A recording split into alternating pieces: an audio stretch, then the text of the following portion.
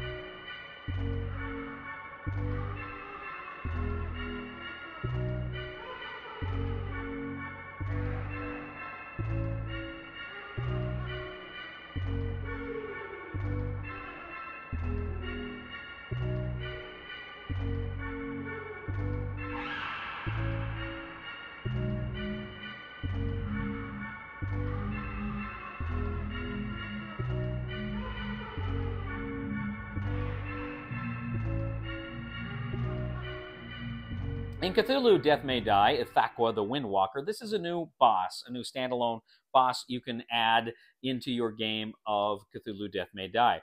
Now, he's pretty cool. He's got a really good, tall, creepy mini that looks fantastic here. But then, of course, he has the Shantak, a couple of Shantak minis that are also going to come out and plague your game. Of course, you get the various stages for the cards for Ithaqua, and then you also get the Mythos cards and the cards for the Shantaks. But one of the coolest things here is a token. It is a Blizzard token. Ithaqua has a lot of funky things to do with weather. So one of the things that happens in the game when you play with Ithaqua is the Blizzard token is going to be moving around the board. No big deal. It gets a little cold, you're saying. You would be wrong, and how dare you speak to me like that. What the Blizzard token does is it actually fools with your stress level. If it enters in a room with you or you enter into a room with it, you immediately lose to stress, and you are prevented during a rest action or through any other means of gaining back your tension level if that is in the room with you. With the Shantaks, if they deal any damage to a defender, you actually move the Blizzard token one space closer to that defender. Now, it may seem like a little thing, but I can assure you in Death May Die, where every single point of health and tension and movement and actions matter, it can be a big, big deal. We'll get back to the review in just a moment. I want to take a minute to ask you to check out my other channel, that is Cody Carlson, PhD, where we talk about history, books on history, military history. I even post some of my lectures for my classes on there. Please check that out. Please subscribe to that channel. And now, back to the review.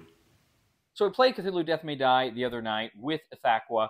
It was me, Ray, and Chris, and we had a blast. It was really a lot of fun moving around the board, trying to stop the ritual, trying to prevent Ithaqua from, completing his nefarious schemes here.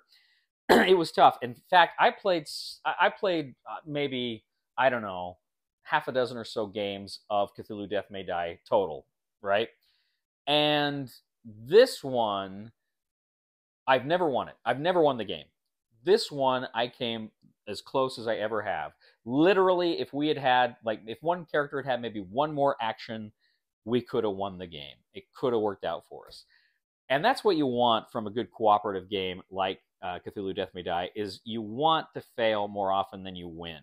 I'm confident I'll win one of these days, but this game is so good, and Ithaqua is another great villain that I just had an absolute blast with in this game. And I think you will too. As an expansion, I'm going to go ahead. I'm going to rate Ithaqua an 8 on the Cody scale. I think it is tremendous fun. I think if you are a fan of the game and the game system, this is one you will definitely want to pick up. Thank you once again for joining us today on The Discriminating Gamer.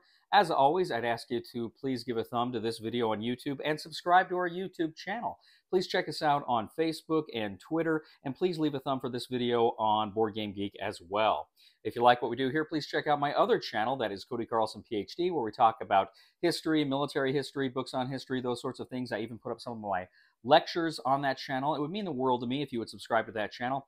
And if you do really enjoy the stuff we do here, I would humbly ask you to click on the Super Thanks button and leave a tip. You know, I recently bought an original Van Gogh coffee table. I can tell it's authentic because it had a bit of veneer missing. Please somebody help me on my feet again. And I don't know where I'm going, and I don't know where I've been. Please somebody help me on the solid ground. It's a long time, and I'll be dying. Once a year I wind up in the band.